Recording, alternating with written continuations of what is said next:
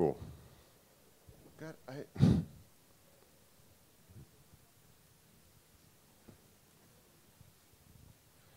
so just real quick, so I am the CTO for Brank.as, and basically it's a small fintech startup. We have employees all across all of Southeast Asia, and we are hiring. And we're probably one of the few companies that can legitimately say 100% of our backend is written in Go. So we're looking for all positions, not necessarily developers, but even things like country managers for here in Vietnam or wherever. And so what we do is we build open banking APIs for banks. And for example, one of the banks here in Vietnam actually uses our systems. So what I'm going to talk to you about today is Gunk. So Gunk is a technology that we've built in-house at Brank.as over the last couple of years. And by the way, this little gopher here is actually the Go Jakarta gopher. I'm also the founder of Go Jakarta, which is the largest Go user meetup in the world. And it's pretty cool. We're actually running a conference in March, so if you guys are interested in coming out for that, please stay tuned for some more announcements and stuff like that. So these slides are actually available online. You can use GoGet to get the slides if you're at all interested. So if you want to follow along at home or whatever the case may be. So real quick, before I get into this, is anybody here using protocol buffers for either gRPC or for some other RPC mechanism today? Okay. Who here is using Go for their gRPC APIs or other APIs that are implemented using protobuf? Okay, so you're the intended audience. It's actually a pretty big swath, so you guys should be pretty excited about this, or at least I am. So just to give an overview for those who are not kind of experts on gRPC or what protocol buffers are, is basically protocol buffers is a technology designed by Google for the serialization and deserialization of data, either on the wire or for storage on disk or for whatever it is. It's basically a type-safe definition. It has a one-to-one mapping to JSON. It has a one-to-one mapping to REST APIs. And what it's really nice is that it allows you to define your APIs, kind of outside of a, programming language, and then you're able to generate kind of the serialization and deserialization for that programming language without having to, rewrite all of that same code, which if you've ever done that before, it's actually very extensive. And so what's really nice is that protobuf specifically does not prescribe a specific API implementation, meaning that you're kind of up to define your own, and that's basically where gRPC comes in. So gRPC is an RPC implementation that is designed around HTTP2. Again, it's built by the same kind of team at Google, and so you get kind of this really high-end level support. gRPC is kind of equivalent to something like Thrift, if you're familiar with that technology. But what it does is it takes advantage of the protobuf definitions in a way to essentially create APIs that are fast, secure, efficient, and basically stream-based. So they take advantage of HTTP2 streams. So you can do some real-time APIs and things of that nature. But what's really great about gRPC is that it really allows developers to focus on writing business logic or real code and not have to worry about thinking how does this remote procedure call get executed, right? That's just kind of left up and it's assumed that it can happen. And I'll take you through kind of what we built Gunk for and hope to show you kind of how you can leverage gRPC very quickly using Gunk. So just some quick background at Brank.as. 100% of our APIs are written in Go, and all of them are gRPC based. It just so happened that gRPC came out slightly before the launch of our company, and before gRPC, I as a developer had basically been using Thrift and some other similar technologies, and I just thought it was serendipitous that When gRPC came out, you know, we were launching our company, and I just made a kind of a quick decision to just use that versus any other technology, just because I figured it would be work somewhere else. The problem with it, though, is that we have a lot of repositories that we manage as a company. We've got, I think, well over 100 different Git repositories. Some have API definitions, some do not. But what basically has occurred in kind of our growth over the last 3 years is that a lot of the services have been, you know, become scattered, and they've been built by different teams and different, you know, developers over the years.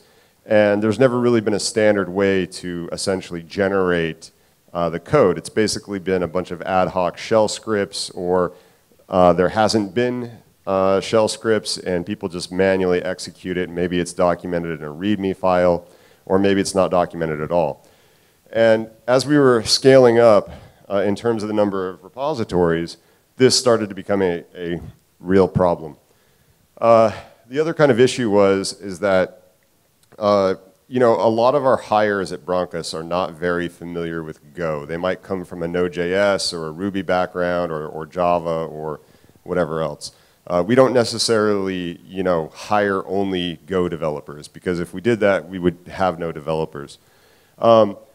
But one of the issues is that for a lot of our new hires, you know, they were kind of tasked. They had to learn Go, and then they also had to learn, you know, protobuf in order to be effective at writing definitions. And while that's not that big of a deal, it's just, you know, it's just an additional cognitive difficulty that people have to overcome when they're coming to start work for us, and they have zero experience with our systems or our APIs.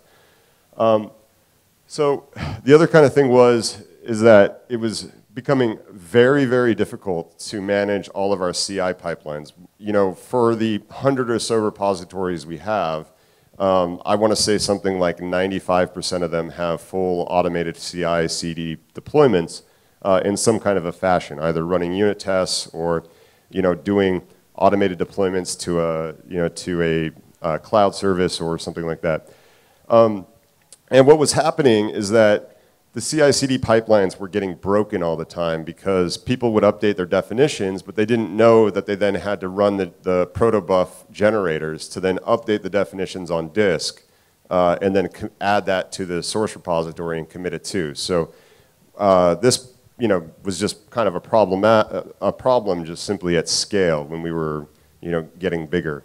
It caused a lot of additional headaches that weren't necessary, essentially, or at least what I thought was not necessary. So the other thing that was kind of basically happening for us is that we had a lot of senior developers who were very experienced with, for example, you know, protobuf and with gRPC, and they were getting extremely frustrated that when we would onboard somebody, it might take them, you know, it could take like 2 months to get up to speed to, like, you know, start being effective, which means from point of hire to somebody, you know, starting to be able to write code, there was a big delay there. And also, kind of the other thing is that, you know, developers tend to be opinionated, and so there was a lot of disagreement and argument about how things should be structured. Meaning, you know, should we, you know, should it be V1 or V2 or whatever? So anyways, early 2018, we decided enough, let's fix this once and for all. And basically we decided that, you know, if we actually made our syntax based on Go, you know, we could move a lot faster. There would no longer be kind of this overhead to learn protobuf. And, you know, protobuf comes from a kind of an old generation of technology that, you know, internal at Google. And they don't necessarily have the same problems we do, because they long ago built their own internal tools to fix this, you know, to fix their ecosystem and their you know, source repositories and all that stuff. But what we decided we could do is that we could standardize this code generation by creating a single tool that was project-based, meaning that we have a single parent configuration file for a repository that lists all of the generators that are used with protobuf for generating the code or the dependencies. Keep in mind that when we generate code for protobuf, we're not just generating Go code. We might be generating JavaScript, or we might be generating Python bindings, or we might be generating documentation files or whatever. There's a huge swath. There is really no limit to what you can do with the protobuf, with the proto-C toolchain, essentially. You can write and it's very simple and easy to write your own generator to do things. And at Brank.as, we have our own internal generators for some certain things. So we invented Gunk. So basically, Gunk is what I like to call a modern front end and syntax to protocol buffs. It's not that it's different. The only thing that's different about it is its syntax. It works more or less as a drop-in replacement, and including the ability to basically do, live conversion from, to do easy conversion from existing protobuf definitions, because there's a direct one-to-one mapping between existing protobuf definitions and the Gunk syntax. Now, I just want to emphasize that I did not invent the Gunk syntax. It's just literally Go syntax. And I'm going to show you some examples of it, and hopefully I'll do some live demonstrations of writing code. But what's really nice is that when you work with Gunk for using protobuf definitions, is that it drops in and it works exactly the same kind of way, for example, the Go command line tools work, meaning you have things like Gunk format or Gunk convert or Gunk build, etc. That allow you to take advantage of it. So what we've found is that this has really reduced the cognitive load for our new developers, and it allows them to really get up to speed very, very quickly with writing real APIs and real services. And quite frankly, in my opinion, I feel that it's just a much better, more streamlined workflow and much easier to understand and less prone to human error. So before I get into kind of the technical example of this, I do want to emphasize that I don't personally have any kind of a problem with protobufs. It's perfectly fine and acceptable. All that it is that Gunk is something that we've developed internally that I've wanted to basically share with people, because in the hopes that maybe it kind of helps other people as well in the same way that it's helped us. So that said, one more standard, right? But that's kind of one of the things that I like to emphasize with Gunk, is that it's not really a new standard. Instead of like basically coming up with my own random out-of-the-box syntax, it's just basically applying Go syntax and using that for defining protobufs. Okay. So now we can actually get into the technical side, and I hope you can understand the background and history of like where this tool came from, and maybe I can help explain or show how to use it and how you might be able to adapt it for your own workflow. So what's really nice about Gunk as well is that we've built it around Go modules. So we use Go modules to version our API definitions in the exact same way that you use Go code to version your, you use Go modules to version your, Go packages.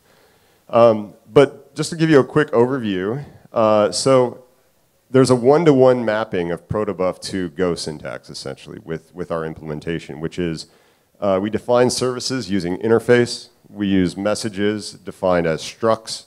We use types for any other type that you want to define within, protobuf. And options are still standard Go code, except that because there is no metadata parser or metadata ability within Go, at least not in the same kind of a way, what we do is we define it as plus Gunk and then the expression, and then that expression is basically any valid Go expression can be your definition of metadata for use within protobuf files. Okay, and those options, if you're familiar with protobuf, how you use options in protobuf, these annotations, these plus Gunk annotations are basically put in the doc comment before any interface struct type or field within a struct, and it'll work exactly the same way as it would in the protobuf definition. So this is a real Gunk full working definition, and I want to just basically take you through it and show you what's happening, which is basically we've got the comment at the top is just the source file. As I mentioned before, you can go and download this off of my slide Git repository. But look, if you're familiar with protobuf, you have just the type message. So as opposed to defining a separate message in protobuf, you just say type whatever name you want, struct, and then you just add the fields in exactly the same format and syntax as you would with Go code. And I would like to point out that I forget what were these annotations that come after it that indicate, for example, in the parser like PB1, if you're familiar with protobuf, this gets propagated into the actual generated files in the same way and interacts exactly the same way as, like, for example, PB is. So the deal is that this is actually working compilable Go code, and you no longer have to actually define a separate file. It could be the same file. We're using the .gunk file extension simply because we want to, it won't compile with the Go build tool, but it will work with Gunk, basically. Now, here's the other kind of types, is that we use type status int. This is kind of a special thing, but this maps to enums within your protobuf definitions. And you can see that, IOTA works exactly the same kind of way. And if you wanted to do a more complex IOTA expression, like 2, left shift 1 or whatever, with IOTA, you can also do that in our definitions. Just FYI. So this is another message here, which is a check status response. And then basically, the way that this would be used is that if you wanted to define an actual real API service, i.e. a gRPC service, you just use interface. So you use type, the name, interface, and then you define the functions for your RPC, right? For your gRPC methods or your implementation. In this case, it's echo message. Please note that this message here is basically mapped directly to that type that we define. Oops.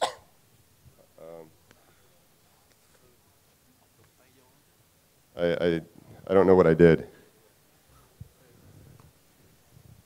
Is it okay? All right, sorry. So going back here, you see this type message works. And that type message there is then defined later on in the file, there with echo message. And one of the major advantages of this is that, I don't know if they've fixed this now in the protocol buffer compiler in the Proto-C, but originally you had to, there was a definition dependency in protobuf, meaning that you had to define your types before they were used, which sometimes, when you're writing code, that's not very logical. Sometimes you want to just use the type before it's actually defined. And we've done that here because it has the same kind of semantics, views has the same semantics and rules as standard Go code. So for example, you can define types out of order. They don't have to be magically interspersed. And similarly, since we're using Go modules, you can version your API definitions as package paths. And they map directly onto a directory on a file layout. And instead of using Go files, it just uses Gunk files instead of that. But it has the same semantics. The code would live in the exact same directory. So your definitions would always be next to the generated Go code, for example, or whatever. It's actually a very powerful tool, and it's very flexible. So just going on through my example, so this is where we get into kind of the cooler aspects. This is where I'm talking about this metadata. So again, we're using the plus Gunk annotations within the doc comment. This maps directly to protobuf options, if you're familiar with those. And for example, we find that this is just a lot easier to read. And this type that's inside of that, it's no different than any other Gunk code. Now, you see that's http.match. That needed to be imported here via these options. And we have these standardized options that basically map to the most common used gRPC methods out there. if you're familiar with the Google definitions.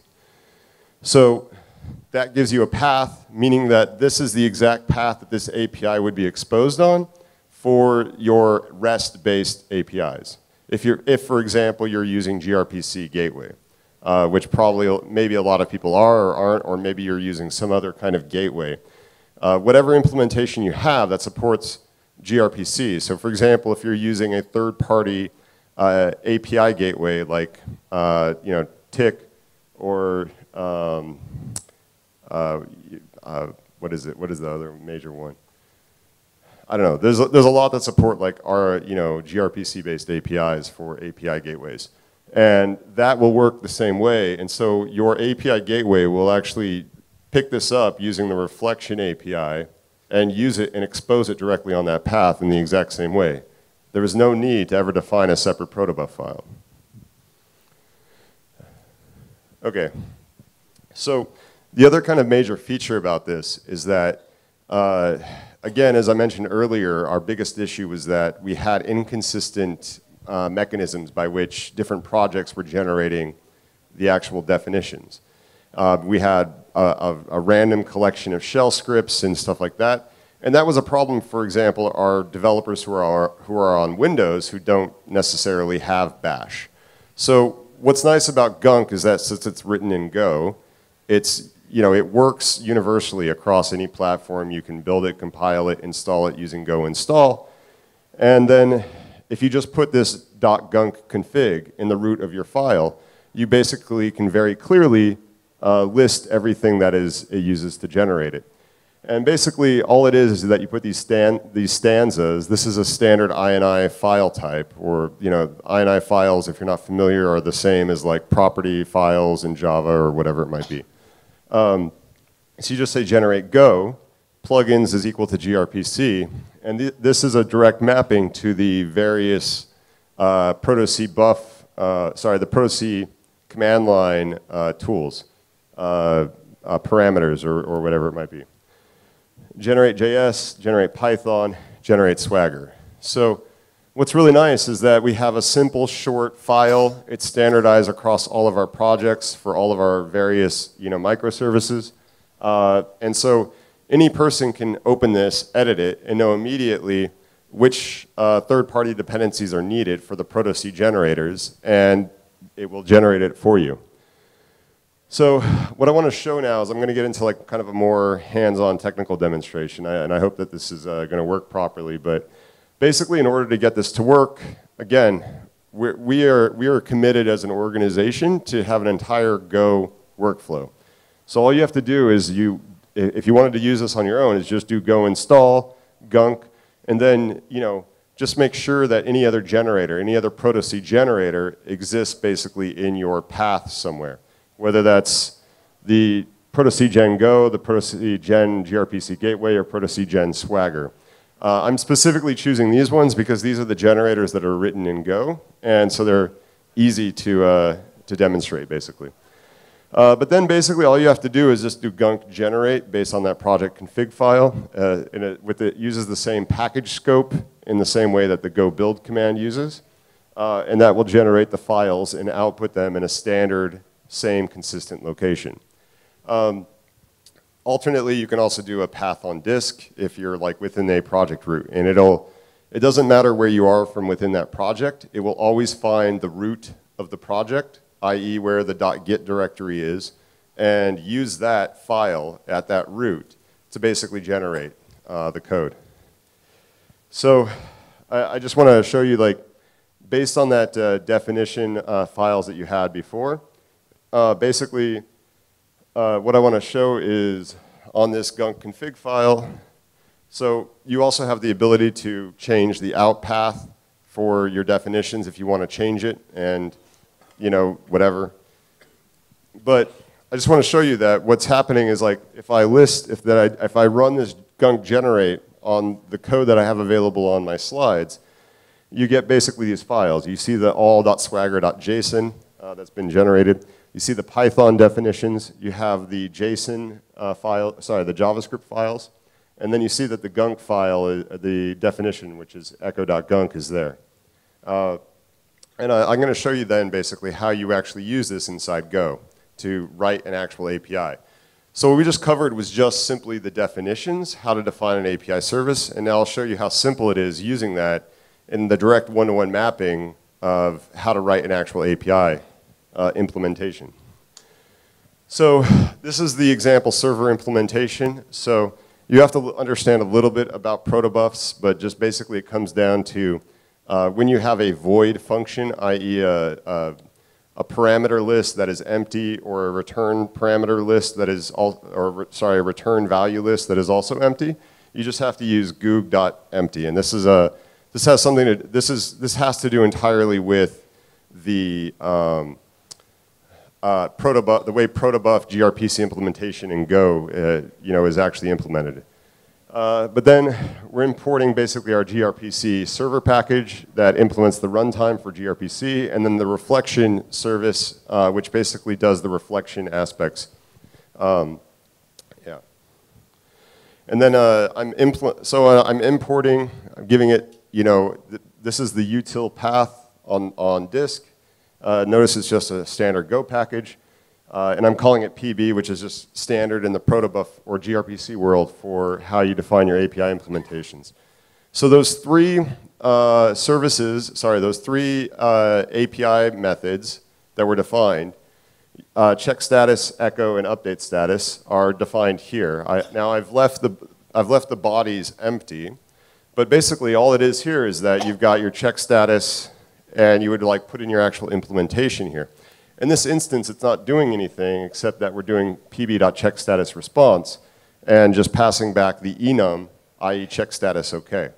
And that's defined in exactly the same kind of way that, for example, you would do it in protobuf. So just to go back to the definition, just to show you, here's what the check status response would look like. As you can see, all it does is it takes an empty parameter list for the input, and then it returns the actual response, which is just a type that was defined earlier.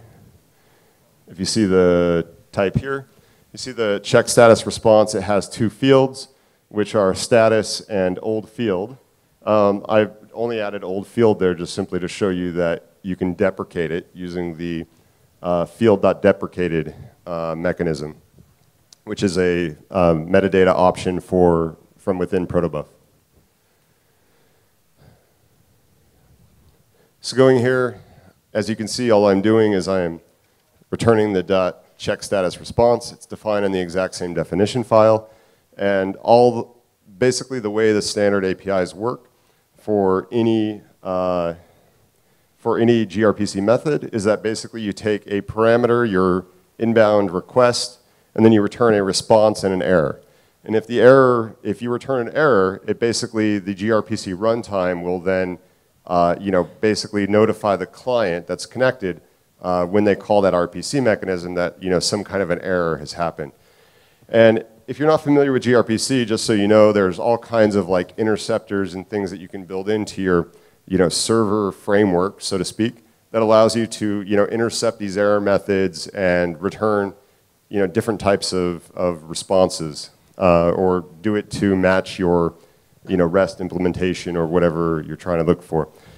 So similarly here on echo, note that I've got pb.message. This is my inbound request message, and then all I'm doing here on an implementation is just simply returning it, because that's what an echo message should do, right? It just echoes whatever was passed.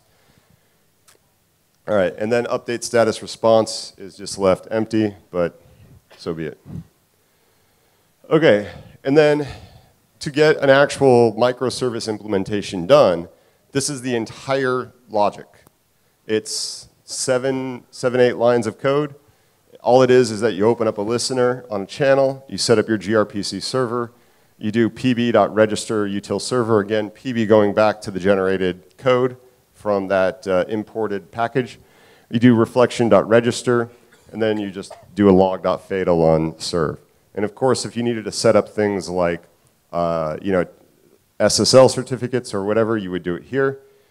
And then if you build it, run it, test it, this is basically how you can do it. You would build it like this, go build -o server, and then you can use, for example, gRPC curl, gRPC curl, I guess, to do plain text connection. The reason I'm using plain text is because I'm not defining the SSL certificates. This is just simply for demonstration purposes and is not necessarily 100% reflective of what you might do in a production environment. And then you would get back your JSON status. Yeah?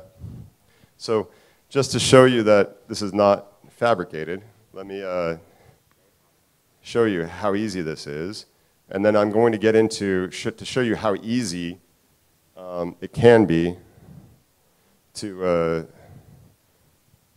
essentially, if I can get this terminal window, ugh.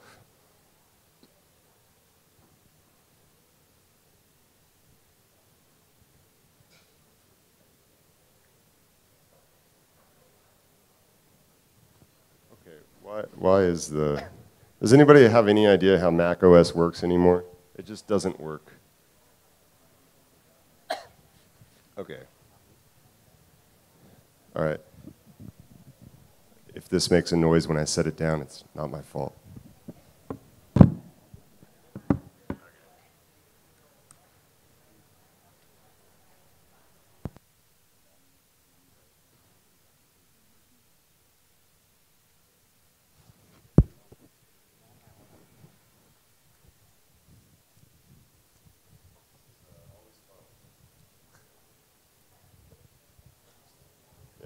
Hello? Oh, it's even louder. Okay, so as you can see, all I have is the files here in this implementation. It's just, I'm not fabricating this. This is just the main.go file. That main.go is the entire server implementation, and your server implementations for a microservice don't really need to be any larger than this, at least not typically, or at least not significantly larger.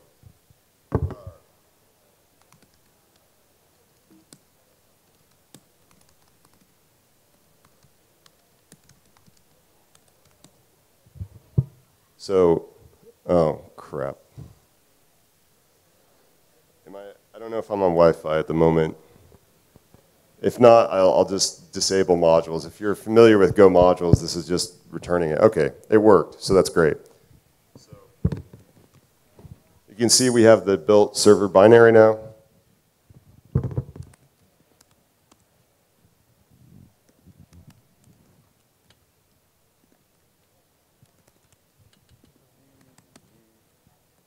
And basically then I'm going to take my gRPC curl command, copy and paste it.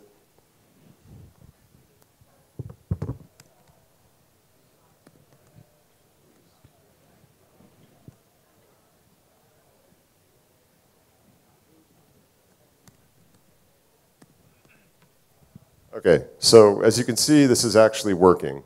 And it's all on the wire, and it's gRPC, and it's 100% Go-based in terms of syntax.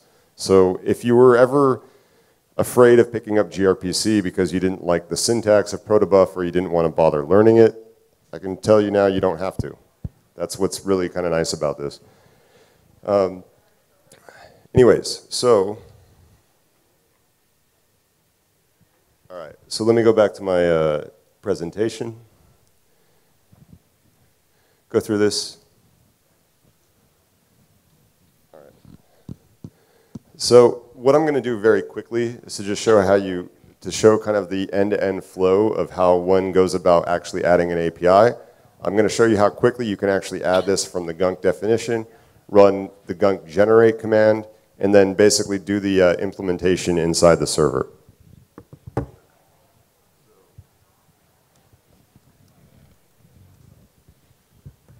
So I just want to point out that all of the locations are completely up to you. This is just how I define definitions. I put my definitions within a V1 folder, and then the name of the API service, basically, just to kind of keep them collected.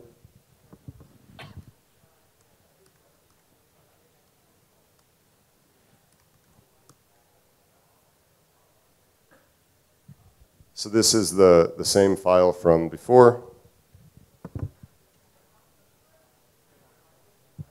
So what I'm going to do real fast is I'm just going to use a hello one that just returns basically a string for saying hello to a user.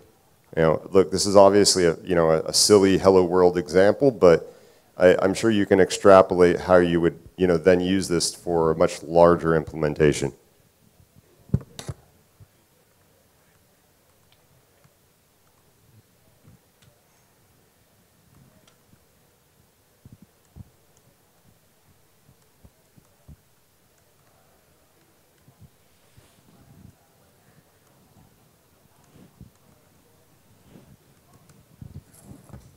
All right, so that's all I had to do to define it inside Gunk. Everything else will be picked up automatically when I run Gunk generate. Oh wait, I need to actually define those two messages, which is hello request and hello response. So I'll do that quickly. So those are just going to be struct types instead of message types in protobuf, and I'll show you how that's defined.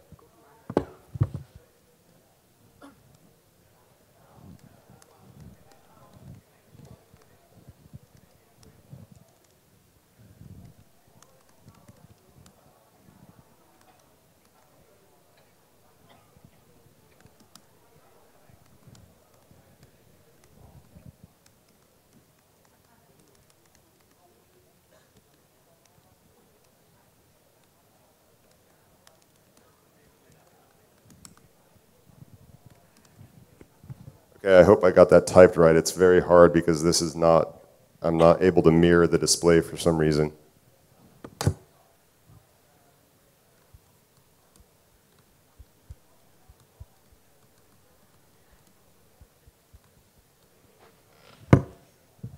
Oop.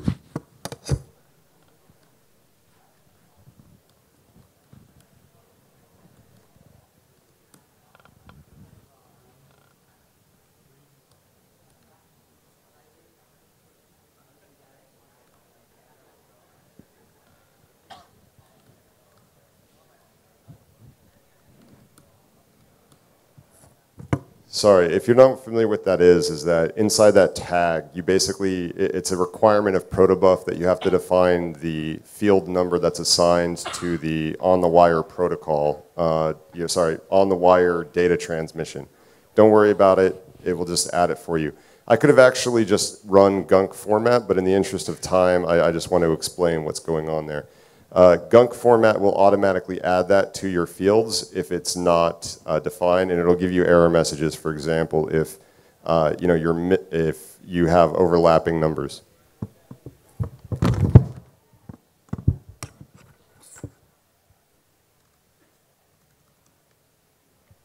Okay, so you see how quickly Gunk generate actually ran, and you can see that before when I was running it in the project root, it gave me an error message because I was missing those fields, but now I run it inside this directory and it still works correctly. And so the assumption is now that those files will have been updated, and we can basically check that with Git. So as you can see, well, I think I have a git ignore on the updated files, but whatever.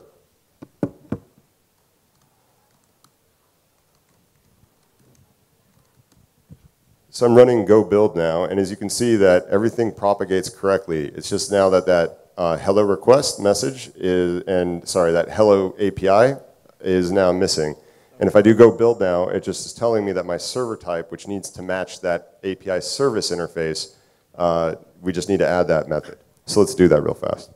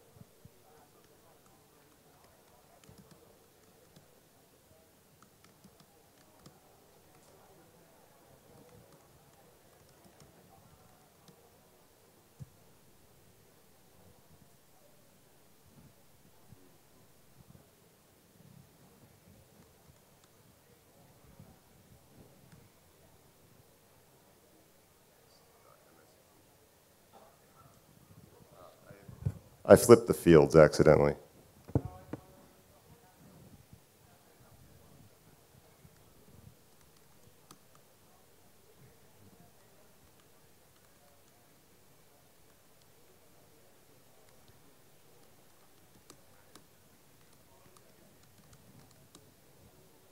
Okay, so that should work. So just to show you then with gRPC URL.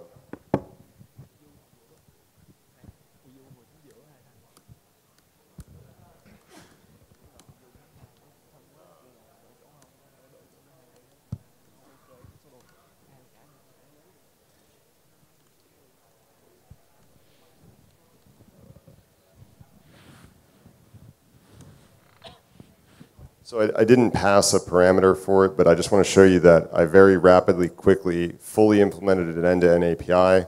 And if you had defined this, for example, in gRPC Gateway, it would now be available on your service. So I realize that this is problematic, and apologies for not going faster, but point of proof of concept here. So that's adding the endpoint. So there's a bunch of other cool features with it. You can convert your existing protobuf definitions into this, Go-derived syntax because there's a one-to-one mapping. And by the way, I'd like to point out that even if you don't want to convert existing protobuf definitions to this, you can still use Gunk to generate your code for Go-based projects, basically, because it will work with existing protobuf definitions in the exact same way, as long as they sit on disk in the same kind of package semantics that you use for standard Go packages. There's Gunk format, and eventually we're going to be adding Gunk extract. So Gunk extract will, instead of having to define any of this inside of Gunk definitions, what we'll do instead is that you can just write your code as a function member on a type, and it will just basically extract it for you, if that makes sense, and then generate the Gunk definitions for you based on your Go implementation. So Gunk is still super early in development. It's been around, it's been in production for well over a year. But what we're looking to do eventually is to essentially standardize those metadata options that protobuf has, and basically allow for inline definitions in real Go code as opposed to having it with Gunk code, and eventually eliminate the need for Proto-C at some juncture, but that's really low priority. So that's it. So we're hiring, again, looking for really good engineers. If you're interested in any of this kind of technology, this is literally what we work with on a day-to-day basis, and I'd love to talk with you. We have a booth upstairs, so please, if you have a chance, come